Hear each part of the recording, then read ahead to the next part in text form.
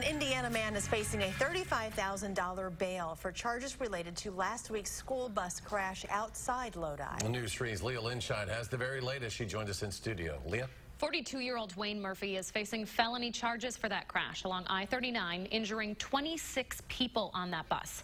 You'll remember a number of people called 911, reporting his semi was all over the road, driving erratically before the crash. Today, Murphy was in court via video conference. Prosecutors say blood tests show he had both opioids and benzoids in his system while driving the multi-ton truck.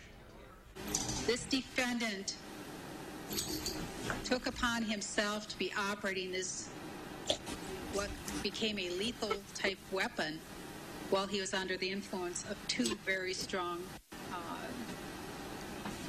mind-altering drugs. The judge gave Murphy a $35,000 bail. He's also not allowed to drive, drink, or have any drugs in his possession that he doesn't have a prescription for. The Indiana native also not allowed to leave Wisconsin if he posts bail. The story will continue to keep a close eye on. Leah Linscheid in studio. Leah, thank you. A medical